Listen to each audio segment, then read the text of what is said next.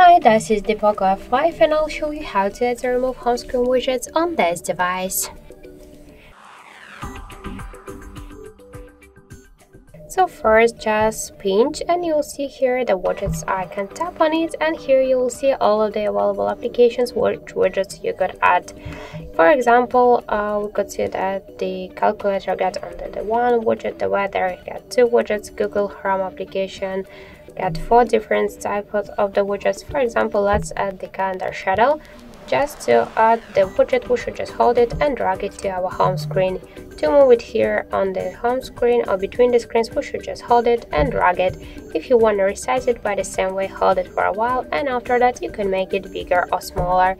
And to remove it from the home screen, hold it and tap the remove icon.